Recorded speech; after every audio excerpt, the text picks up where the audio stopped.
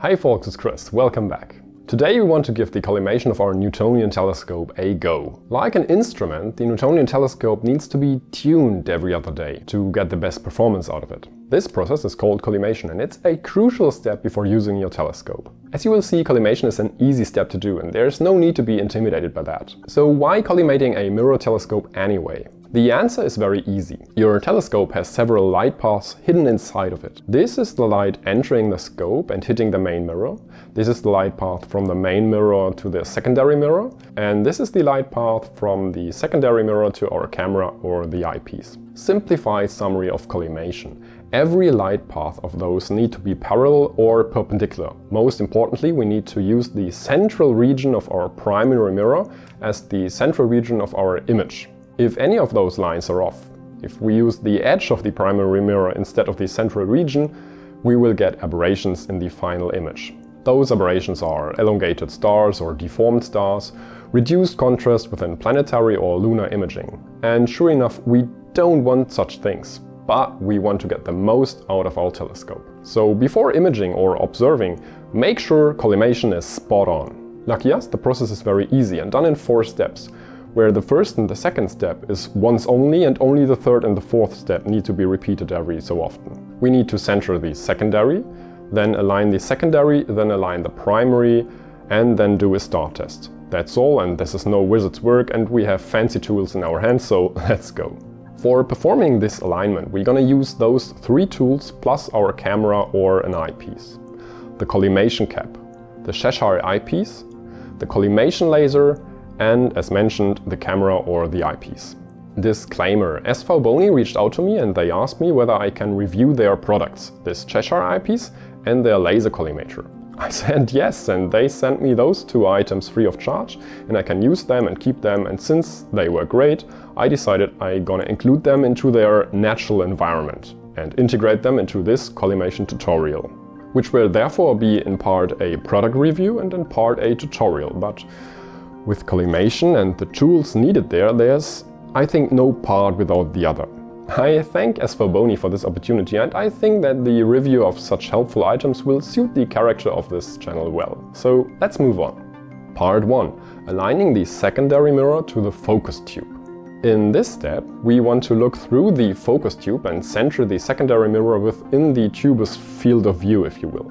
Our elliptical mirror needs to be tilted until it's circular, and it needs to be central within the tube's field of view, as you will, and centered within the telescope's tube. The secondary mirror is held in place by those 4 spider struts. To center the secondary mirror within the tubes of the scope, you'd need to adjust the spider struts, but normally you won't need to do that. Most of the time we only use those 4 screws. The outer ones, the small ones, are for tilting, and the central one is for adjusting the mirror along the long axis of the telescope. To objectify whether the secondary is central, we need to fix the angle we look into the focus tube, because if we introduce an angle, we can't confirm the relative position of the secondary. To fix our view, we will use the most basic item on our list, the collimation cap. This is actually nothing but a film roll can, the lid, and a central tiny hole inside the lid. It's important that this hole is very central, as mentioned before, and I used a hot needle to melt the hole inside the lid. Once prepared, we can use the cap instead of an eyepiece or a camera because luck demands it, or clever engineering, who knows. The film roll can and a 1 1/4 tube have the same diameter. Amazing! In addition, I will use my trusty smartphone holder from Celestron and use my smartphone to center the view. This way I can work the screws and keep a good view on the situation.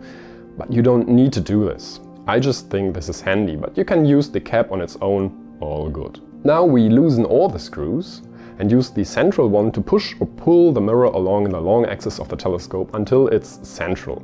This is the first step. And next we use the outer 3 screws to tilt the elongated secondary mirror until it is somewhat circular as it gets.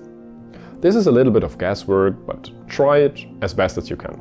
Central and circular, both achieved with the collimation cap and in my case with a smartphone. It's very handy to use the phone in this step, as it will produce the same angle of view constantly. In my case, I aligned the phone using the collimation cap and then I removed the cap to get a clearer view. as the phone is kept in place by the smartphone holder, this is all good. Okay, next step up, aligning the secondary towards the primary mirror. Remember, it is super important to use the center of our primary mirror to avoid aberrations. Thus, we need to get the primary spot on in the center of the secondary, or vice versa. And for this step, I personally use the laser collimator from SVBONY. Okay, review time. This is the laser collimator from SVBONY. This is a very handy tool. It's good quality and I highly recommend using this or something like it. It is, as the name suggests, a laser that collimates your telescope. It is a precisely machined cylinder with a laser beaming out at the rear. Here you can turn it on and switching between different brightness modes.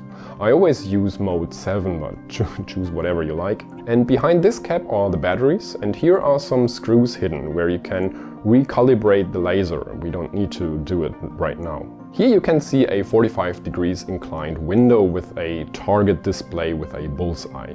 We need this for the last step, so stay tuned. All in all, this is very easy to use, and SVBONY packed that with a 2" to a 1¼ adapter, which is very handy as well. Link for this product is in the description below. We will actually use this device twice in our procedure. First time only the laser and second time the bullseye target as well. Okay, back to aligning the secondary mirror relative to the primary. So, for now we want to use the laser to visualize the light path of our starlight. If we point the laser through the focus tube onto the secondary, it will reflect the laser onto the primary. And then you can carefully look into the telescope tube, but please hold a hand or a sheet of paper in front so that you don't get the laser beam into your eyes. This can severely damage your eye and even blind you. But if everything is safe, we can see a red dot on the primary.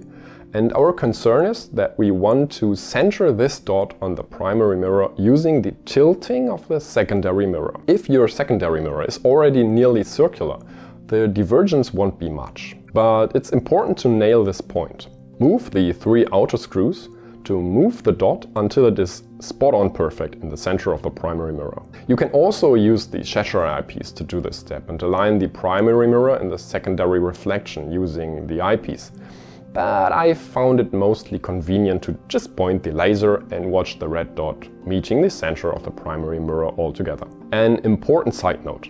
One major downside of the laser collimator is it being affected by tilts and even tiny tilts or angles when being inserted into the adapter. This is nothing specific with SVBONY's laser, but a general thing. Just make sure that you press the laser gently against the adapter to remove any tilt, and B, maybe rotate the laser to see if the returning laser moves or stays in place. The reason behind this phenomenon is the long light path. In my case, it's 2 times 750 millimeters of traveled distance, so any tiny error at the start will heavily increase over time and result in big errors at the end. So make sure your laser sits tightly. But all good, we aligned the secondary mirror all fine. Now it's time to use the tools we have to pinpoint the primary mirror. This step is also very crucial, so we will use both the laser and the Cheshire eyepiece to verify the result. The idea behind this is that we now hit the primary mirror spot on with our light path,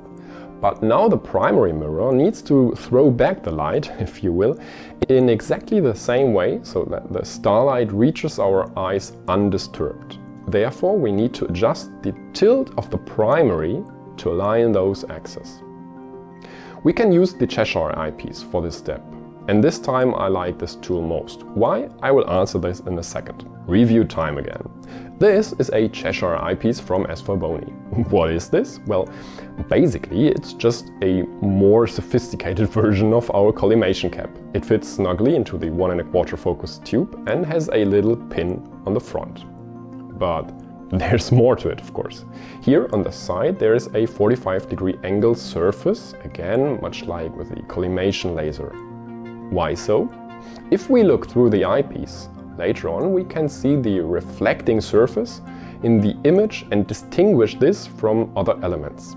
We need this to get everything aligned, but this also means you should use this tool at daylight anyway and orient it in a way that the reflective surface catches most of the light. An additional feature are those crosshairs in the middle. They are essential to aim for centrality with the alignment of different reflection patterns and mirror parts. The Cheshire eyepiece from SVBONY is simple, robust and rock solid. Everyone with a mirror telescope will want such a device anyway, and this eyepiece made a great impression regarding building quality and accuracy, and the price is very fair. My Omegon eyepiece, for example, nearly cost double the price, having in the end very similar properties. Okay, now for aligning the primary, simply look through the eyepiece and tilt the primary until everything is aligned and the view looks like this. Central point of the main mirror and the central point of the bullseye within the Cheshire eyepiece, both crosshairs and the centralized surrounding of the primary, everything is in line. Tilting of the primary mirror is normally done by loosening all the locking screws and then gently using the tilt screws and afterwards gently tightening the locking screws without screwing everything up. And here's a drawing of what is what. It can be a bit confusing at first, but you'll get the grip.